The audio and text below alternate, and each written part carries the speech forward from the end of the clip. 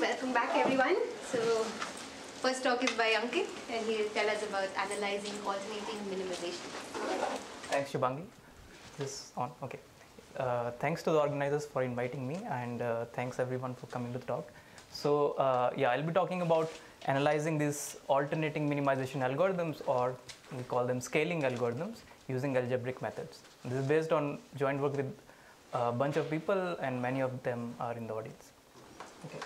So yeah, so alternating minimization is a widely used heuristic in machine learning and optimization, and there are very few guarantees for when this algorithm converges to the optimal solution, and there are even fewer guarantees when it converges to the optimal solution in a polynomial number of iterations. Okay?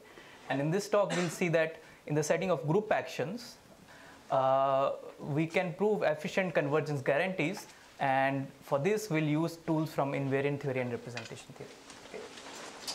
Okay, so yeah, so we saw this example. So yeah, this is the first example. We saw this example in Avi's talk. A is a non-negative matrix and you want to scale A. So what this means is that you want to multiply each row by some number, multiply each column by some number, and you want that the resulting matrix is doubly stochastic. Okay, all the row and column sums are 1. So that's the problem. Okay, matrix scaling. And then we have this Synchron's algorithm that uses two simple primitives. We have row normalization.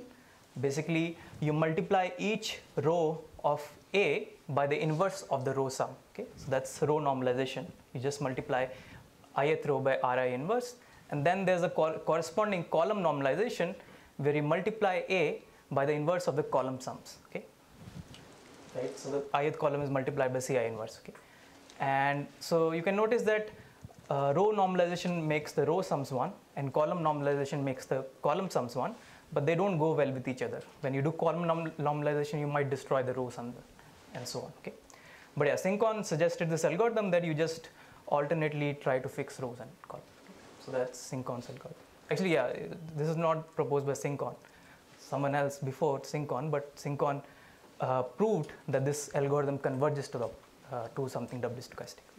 So yeah, so there's this theorem from Synchron and Knopp in 1967 that says that this algorithm converges whenever it should.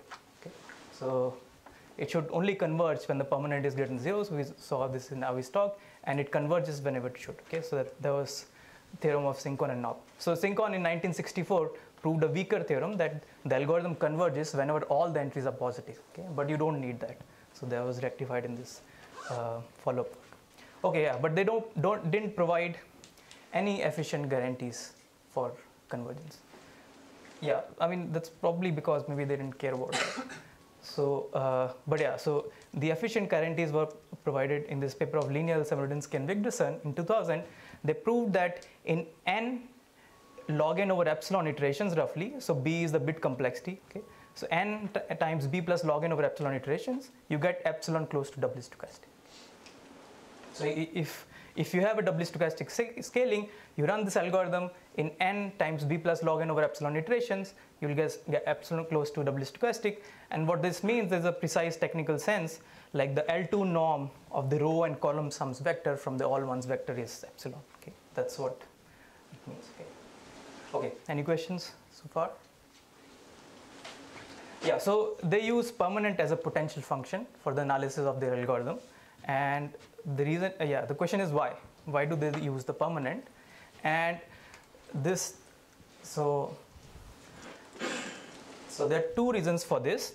One is that the algorithm evolves according to a series of group actions, right? Sort of you're applying a group action, multiplying it by a diagonal matrix on the left and the right. So algorithm evolves according to a series of group actions.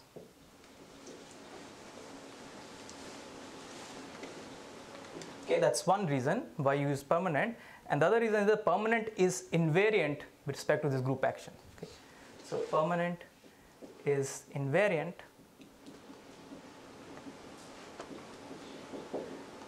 with respect to this group action. So yeah, I write invariant in this quotes because it's not exactly invariant, it's invariant up to a scalar. Okay, So what do I mean? So if you have permanent of d1 a d2, then it's equal to the determinant of d1 times permanent of a times determinant of d2 times permanent of a, where d1 and d2 are diagonal matrices. So it's very easy to track the progress of permanent as the algorithm evolves, because it just changes by a scalar every step. You just have to change the scalar to keep track of the scalar. Okay, any questions so far? Yes? Is that the same for Hamiltonian cycles though, if you replace that? Hamiltonian cycles? Yeah, if you not look at permanent, right? You look at a variation of the Hamiltonian cycle. It will be the same, yeah. In fact, you'll see why soon. Okay. Well, I don't know if... Because the monomials are the permutations are, so any... Yeah, so all the products of the permanent, those are also, but it doesn't matter, you can use a permanent, So permanent is invariant, okay. Yeah, so that's why they use the permanent as a potential function, and in this talk we'll see that this generalizes to other settings as well, okay. And let's see other settings.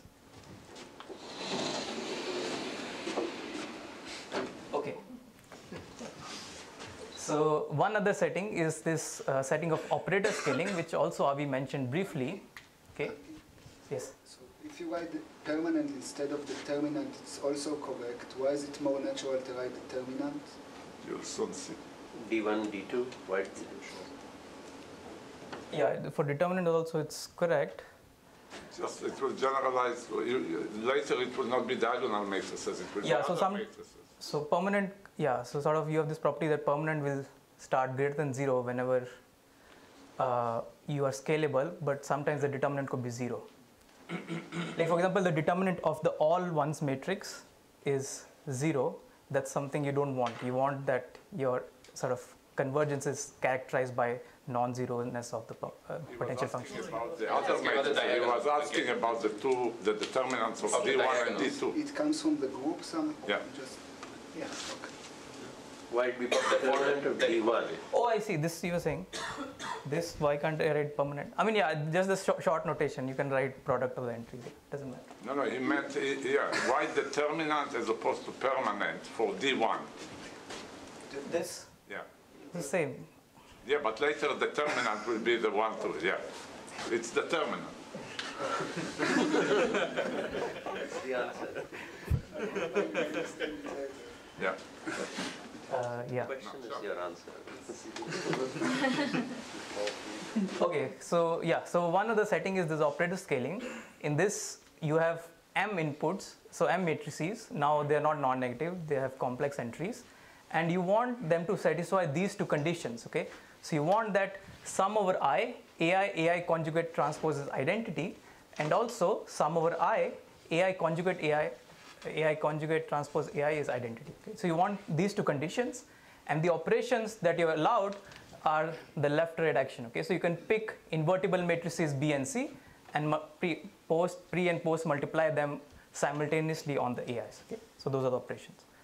So why, like, what is this? And so this turns out of the gradient equals 0 condition for this norm square minimization for this corresponding group action. Right. So this is something Avi briefly mentioned in his talk. So in general, we are studying this norm square minimization problem, and the gradient equals 0 condition turns out to be capturing these two conditions. Okay, and sort of this was also useful in this work on non-commutative rational identity testing. So I won't go too much into it. Okay. Yes. So the previous comment about why permanent is a useful thing to have. Right. Normally when you have a potential function to analyze an algorithm, you are sort of relying on it not being invariant. Right? I mean, you want it to measure progress in some sense. Yeah, so it's invariant only up to a scalar. So that's why it's it's very convenient to track the progress, because you just have to see what the scalar is. You just have to prove the scalar is at least 1 or something like that. It keeps increasing. So just for convenience, it's, I mean, convenience also in some sense is right. Yeah, I think too. I mean, we'll see that this happens in a number of examples. I mean, also, one thing also is that sort of the convergence is characterized by permanent being greater than 0. So that also gives you some hint that whenever you will converge, you have the potential function is positive, and then sort of you can evolve.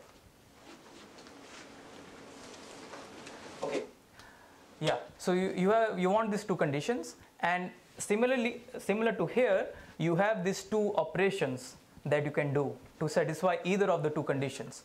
So one I'll call left normalization, where you can multiply all the AIs on the left by this weird looking term. So it's just the inverse square root of what you want to be identity. Okay. So if you do this, you can do a calculation. It will ensure that the 1 is satisfied. Okay. And similarly, sorry, this should be right. Similarly, you can do this right normalization, where you can multiply AIs on the right by the inverse square root of the other term that you want to be identity, and this will ensure that 2 is satisfied. Okay. And yeah, so Gurwitz in 2004, he just suggested this algorithm. You can just alternatively keep doing right, left, and right normalization. And yeah, so and he also proved that it converges whenever it should. So that is, whenever there is a scaling of this form, whenever there exists B and C such that these conditions are satisfied, you can find them by sort of running this iterative algorithm. Or is there some invertible numbers? Sorry? You're multiplying by invertible matrices, right? The sum is invertible. Yeah, so this sum over AI conjugate transpose, if it's not invertible, then then there's no way of making these two identity by this scaling. Like, yeah, then it's not scalable, it's the bad set. Yeah. Okay, yeah, so Gurwitz proved it converges whenever it should, and he proved efficient convergence bound in special cases. Okay, and in this joint work with Gurwitz, Leonid, Raphael, and Avi, we proved that in n log n over epsilon iterations, you get epsilon close to satisfying this condition. So it's, I mean, yeah, you can see that it's exactly the same bound. Okay. And yeah, I mean, epsilon close to satisfying these conditions is something like this. You want that the sum of these outer products minus identity Frobenius norm square are small in both cases. So it's that. Okay, any questions? There's just one other setting. Okay, so let's look at a third setting. Something that we call tensor scaling. I am sorry. Sure. So there you measure distance in L2. Here it's Frobenius norm. Is there a correct norm to measure it? I mean, it's the same thing, right? L2 norm. So the So matrices it's is always L2 is the right? Yeah. Yeah. It doesn't really matter. Yeah. Doesn't really But matter. might as well choose that. Yeah, It no, doesn't it doesn't matter. Is the right? But this is the right one in calculations, yeah. Okay, yeah, so this is something called tensor scaling, okay. So here the input is a n by n by n tensor, okay. And sort of you want these three conditions to be satisfied.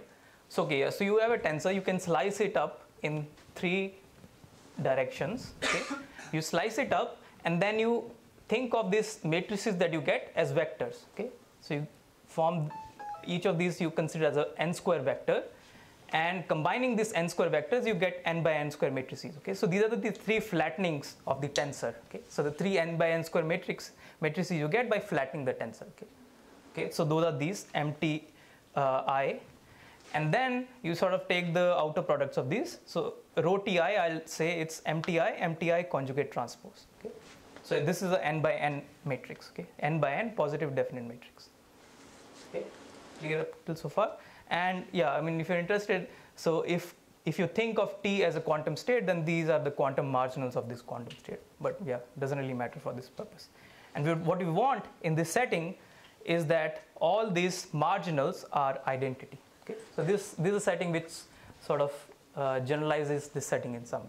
Okay, so you want that all these marginals are identity. Okay, questions? So yeah, I mean, this turns out to be the gradient equals 0 condition for certain group action, basically the group action of GLN cross GLN cross GLN on tensors. Okay, and yeah, is it useful? We don't know, but yeah, we can do this. We don't know if it's useful. Yeah. Okay. So the question is clear. What you want? What are you allowed to do to the tensor? Why? What are you allowed to do to the Oh, sorry. Yeah, I forgot to mention.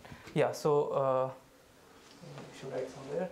So operations that you allowed is the group action that I mentioned. So operations, group action of GLN cross GLN cross GLN. So you can change bases from all the three sides. That's what it is. Yeah, so I won't go into explicitly what you have to do, but as in the previous settings, there's a way of satisfying one of the conditions. Okay? Basically, you do the normalization in this setting. Basically, you want the slices to be orthogonal. That's what it means for this to be identity, and you can do this in this direction, that direction. Okay? So does this have any application for null cone membership for that action or anything? Yeah. So because we are minimizing the norm square thing. In that terminology, what is the result then? Yeah, so we don't really solve the null cone problem. So let me mention the result and then I'll say why we don't solve the null cone problem. Okay, so the algorithm that we sort of suggested in this joint work with Peter, Raphael, Michael Walter, and Avi, and this algorithm was also suggested before in this paper of Wurster et al., that you just alternately normalize in all the three directions. So it's not a surprise by now, right? And that's the algorithm. And this paper didn't prove even convergence for this algorithm. And in this joint work, we proved that in n log n over epsilon iterations, you get epsilon close to satisfying the conditions in the L2 sense. Okay? So again, the bound is exactly the same. Yes. So regarding the null cone problem, it turns out that to solve the null cone problem, you want the algorithm to have a logarithmic dependence on 1 over epsilon. So what would solve the null cone problem? So if you had a bound like n, maybe poly n and log 1 over epsilon instead of 1 over epsilon. So if you had such an algorithm, that would solve the null cone problem. Oh, log of 1? Yes. So you're exponentially fast. Yeah, in the epsilon parameter, we are exponentially fast. Yes. Okay, so any questions? So, are these convergence results tight? As in, do you know if these algorithms perform just n log n over epsilon? Yeah, I think they should be tight even in the matrix scaling case. Okay, so let me say something about the analysis of these algorithms. So it turns out there's a unified way of analyzing these algorithms using invariant theory. Okay. But I didn't get, there also you don't have log 1 over epsilon there on the second. So that's a good question. Then how did you get that then? Yeah, somehow here you only needed the 1 over epsilon. Yeah, we can talk offline. Like somehow, it's like for linear programming, right? Some linear programs you can solve by this 1 over epsilon kind of algorithms. Like if you have like matrix scaling or like bipartite matching, you don't need all this fancy machinery of linear programming. But for general linear program, you need this log 1 over epsilon. So it's the same thing that's going on here. It's just about the distance of your orbit closure from the point 0 in the case it does not contain it. In some cases, it's just polynomially small and that's enough. In some cases, it's exponentially small and you need a much better. Yeah, it's not exactly the distance that, And the reason really is that there is a whole condition for that case and there is no whole condition like for this case. Yeah, there's some combinatorial, like a linear algebraic condition in this case, but not in this case. So here, what is the criteria for convergence? Like the permanent, what is the analog of that in the operator scaling? Yeah, so we'll see. Yeah, so there'll be invariants. Okay. So now I have to write something.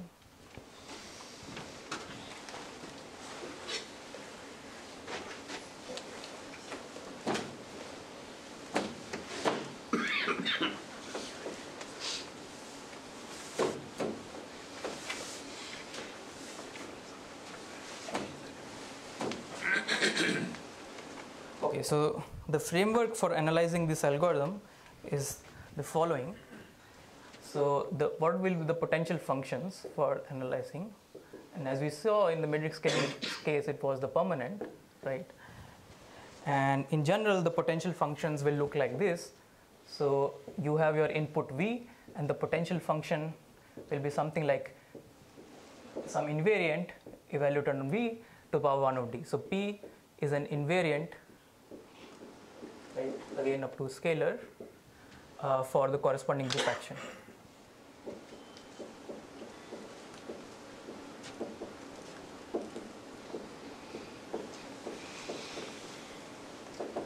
Okay, and it's homogeneous of degree D. So I'm using V, like V in this case denotes A in the matrix scaling case, tuple of matrices in the operator scaling case, and tensor in the tensor scaling case. Okay. So our potential functions will be, you choose an invariant of homogeneous of degree D for the corresponding group action and just take 1 over dth power. Okay. So P is a polynomial. P is a polynomial, invariant polynomial, sorry.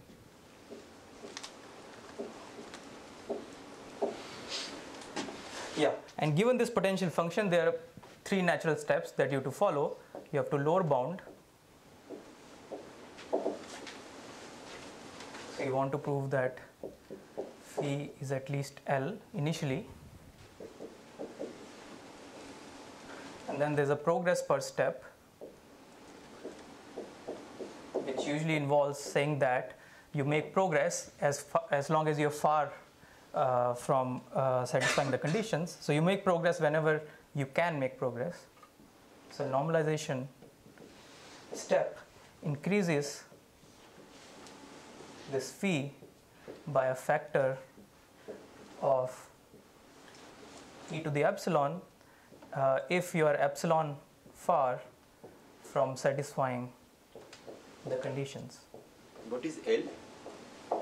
So it's some lower bound you will prove on your initial potential function. Something like, 1 over polynomial in n. Maybe exponential in minus n or something.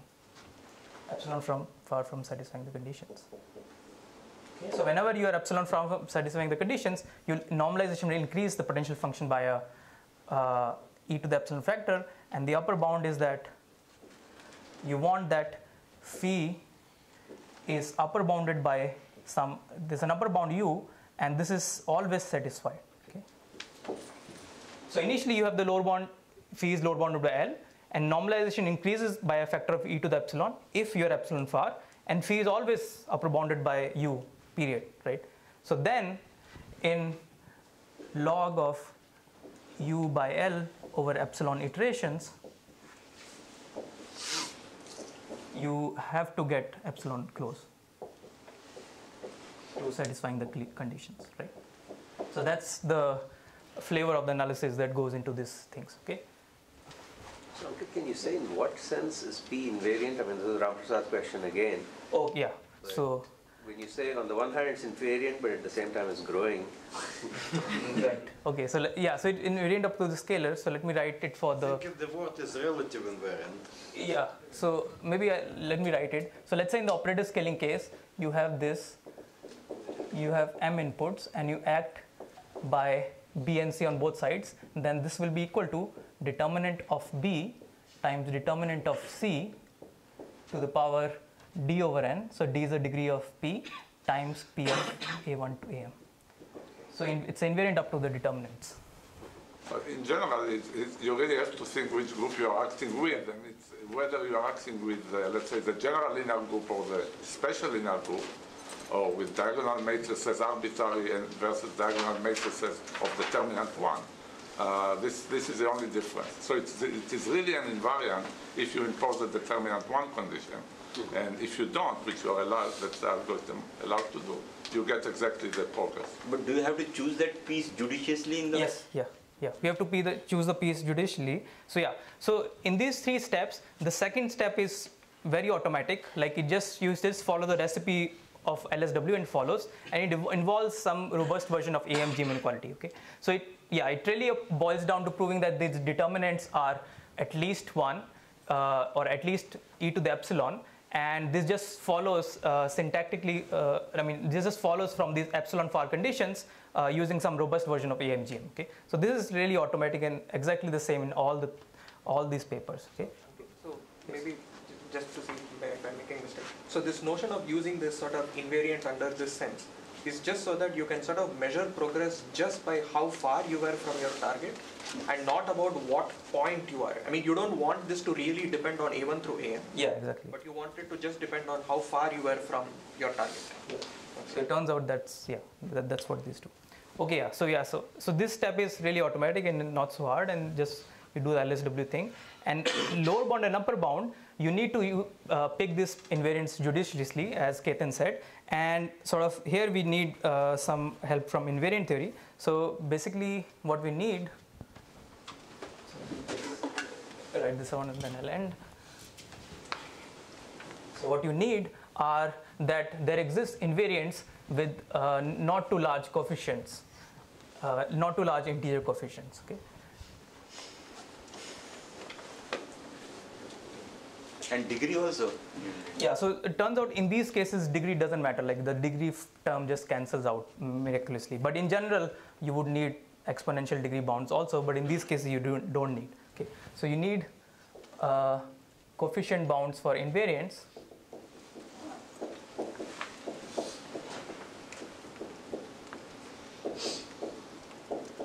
Okay, so let me just state a formal thing for the tensor case. So for tensors, this is a theorem which we prove in BGW. But yeah, I mean this is basically relying heavily on the past invariant theory theorems. So there exists a basis of degree D invariants. So again, invariants in this relative sense, such that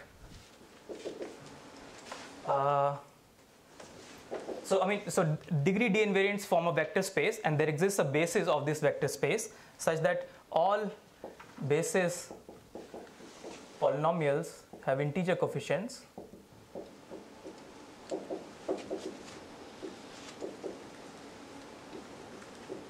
Okay, and more importantly, the coefficients are not too large. So I'll write it in terms of this condition that we actually need in the analysis. So when you evaluate P on any vector V, this is at most, like put 1 over dth power, this is at most n cube times the L2 norm of the vector V for all polynomials in the basis.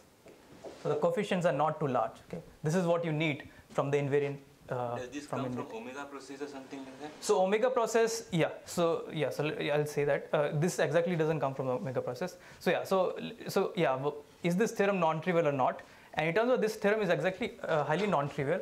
So there are some trivial bounds you can get here. Okay, so you can reduce finding invariants to solving systems of linear equations, and the bounds you will get will be typically doubly exponential in D. Okay, so you'll get very bad bounds if you do this naively.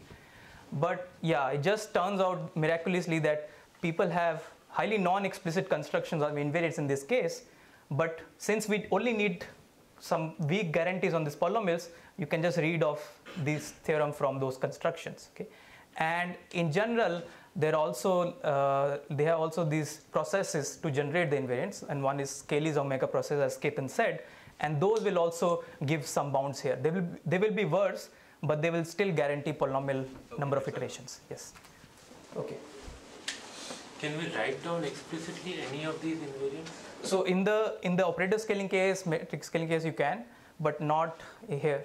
I mean, you can write them down, but yeah, it's a messy expression. All you can read is the coefficient bounds. That's what we wanted, but yeah. In the tensor case, we don't know the invariants. I think one can write it down, but there involves some permutation. So we know the structure. I think we know the structure.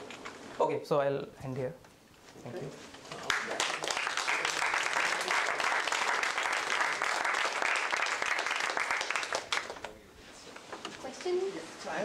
So in the other paper where you solve the orbit closure, don't you improve this to log 1 by epsilon? I'm a bit confused.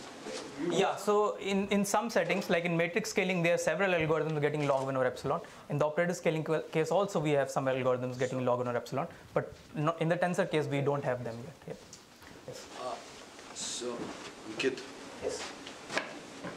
Is there hope here to do like this? So you also can define capacity in this case. Yeah, you can define capacity. Yeah. Yeah, and we were lucky to prove without that capacity, the bounds on the capacity without actual invariance theory. No, we use invariant theory heavily. We use the characterization of the invariants. No, there is a bound which uses only Hilbert theory. Existence. You only need. But you also needed the structure of the invariants, right? We use the structure of the invariants to prove coefficient bounds. Yeah. So you know the structure. Yeah. So and you prove pretty much using. So and here you can get to the bound on the capacity in this way. Yeah, you can. Yeah, so that turns out to be the same analysis. You can use capacity also, but yeah, you need coefficient bounds for invariants. Okay. Oh, so he didn't use the word capacity, so that's it. It's fine, straight back. He used the word invariant, I understood. Then he was using capacity.